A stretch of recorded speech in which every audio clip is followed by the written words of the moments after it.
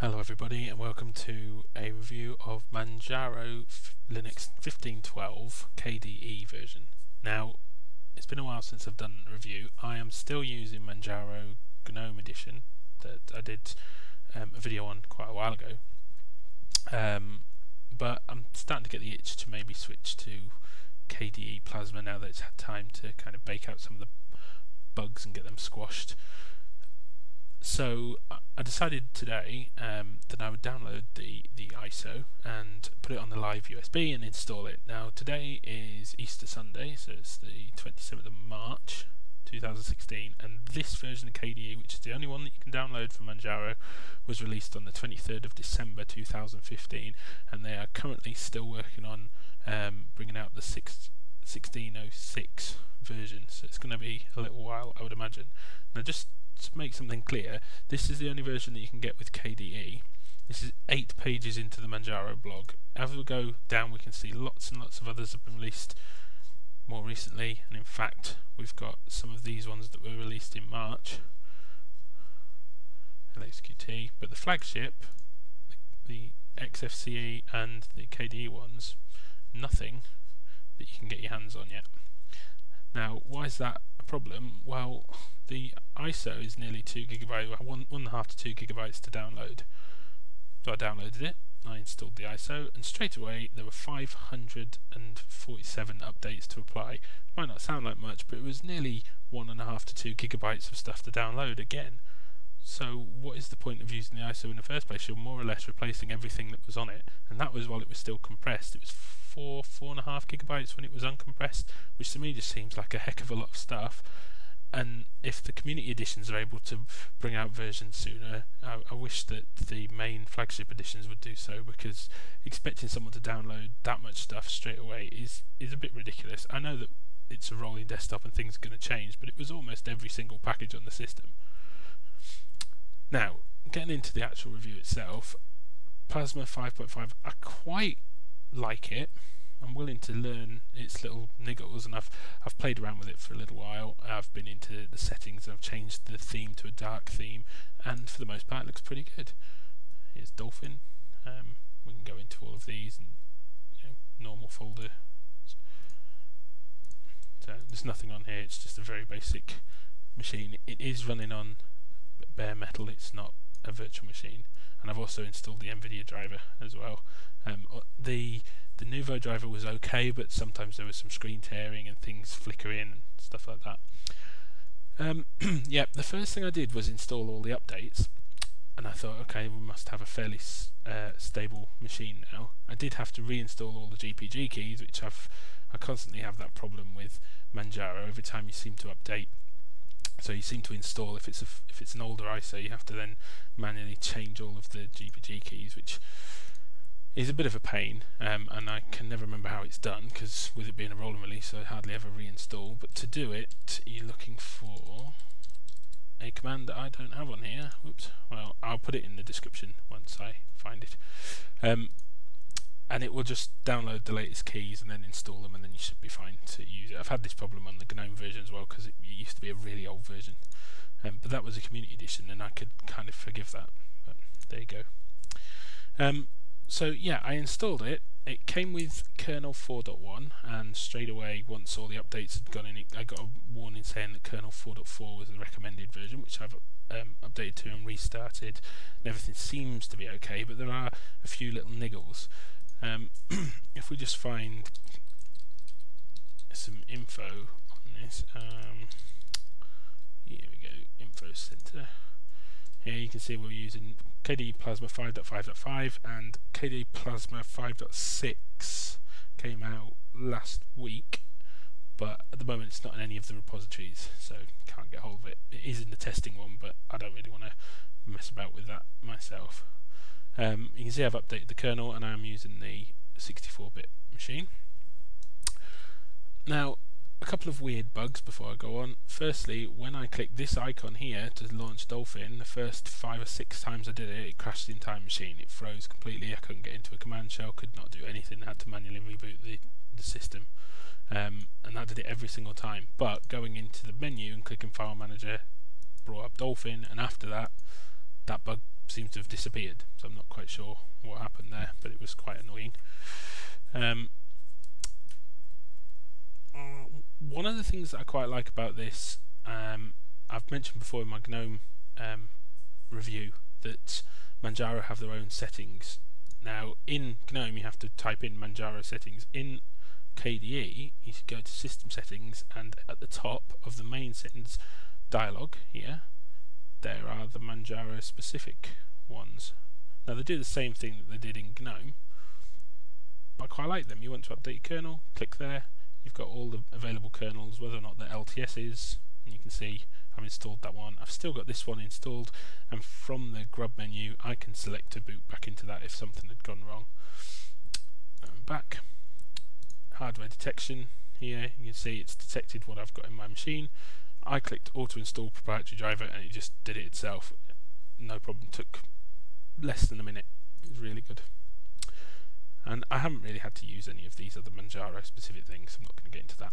Now one of the things that quite a lot of people like at the moment is to switch to a dark theme, and the way to do that is fairly easy. Click on workspace theme and look and feel desktop theme here, and we can click Breeze Dark, which is what I've currently got. The default is this Maya, which I'll apply and show you. See, we get this green line here. The icons are slightly different. It's not that much of a difference, to be honest, but things like Dolphin come up really quite bright, a bit too white for my taste. So I quite like the Breeze Dark theme. So apply that, and if we just come out of this and go back into it, it should give it. Yeah, there we go. Icons, I'm using the Breeze icons as well, and this one here is something people often miss. If we go to Application Style and GTK, I've also set these to Breeze Dark as well. Now that you can only do that in Plasma 5.5, I believe. I don't think you can do it in Plasma 5.4. You definitely can't do it in Plasma 5.3. Now, one thing that I have noticed, even though I've applied this dark theme, and I think this might have been corrected in Plasma 5.6, but I'm not sure, is if we go down to things like desktop settings and we click on the drop down, you can see it's nice and white, but so is the text. Now I have to highlight it to be able to actually see it. Okay, here as well. It cannot actually read any of that, which is a bit of a problem. Another one that I saw that was a bit of a problem when I went into LibreOffice. Now I'm sitting pretty close to the screen, very close to the screen, and I still can't tell what those buttons. Okay, print preview. That I can't see at all. That is just a grey square. Okay, I can kind of see the save disk icon there. I can't see anything here, and that's my face is about 10 centimeters away from the screen, about 3-4 inches.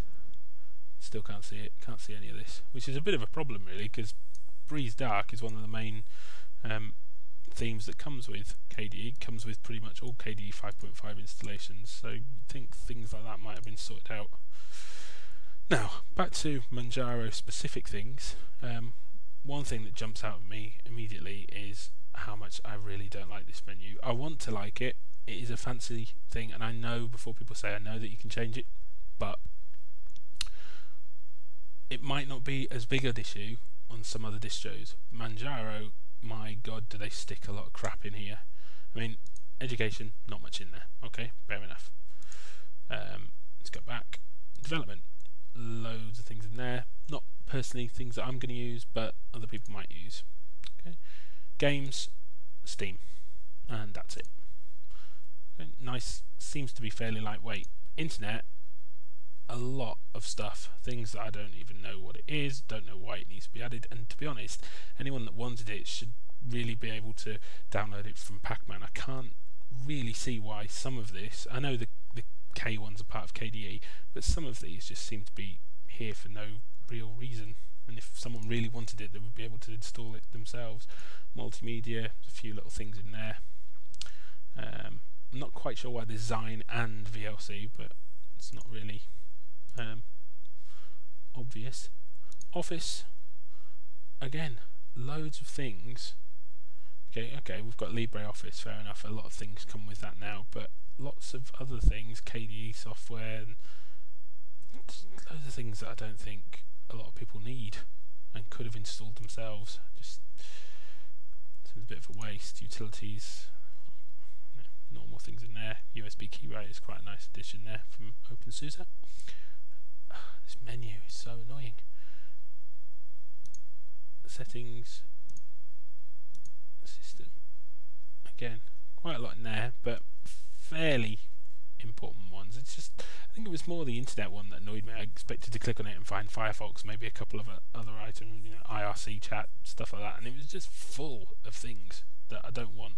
And one thing that does annoy me a bit about Manjaro, it's Arch as well. If I want to remove a package, so if I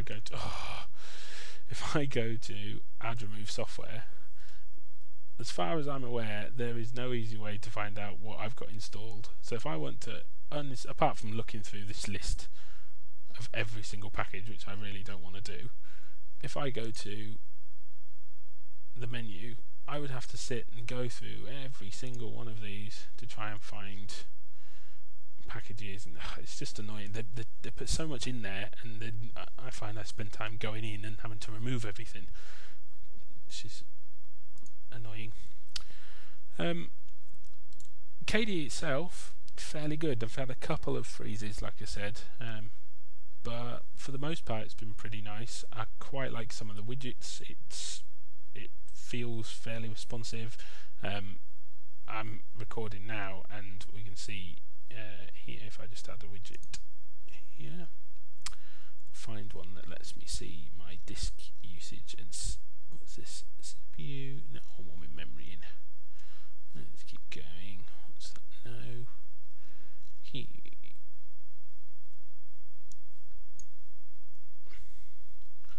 So put those widgets on there. We can see. So we're using 1.9 gigabytes of RAM. I've not got I didn't bother with the swap partition. So 1.9 gigs of RAM. Nothing's really running. Well, I am recording the desktop, and there's 12 gigs of RAM in this machine, so there's plenty to go around. It's very snappy. The CPU's not extensively high, considering I'm recording the desktop, but I'm not doing anything. Nothing else is running. So if we load Firefox, okay, you can see that shot up a little bit. LibreOffice. Still staying around the 50% mark, so that's not bad.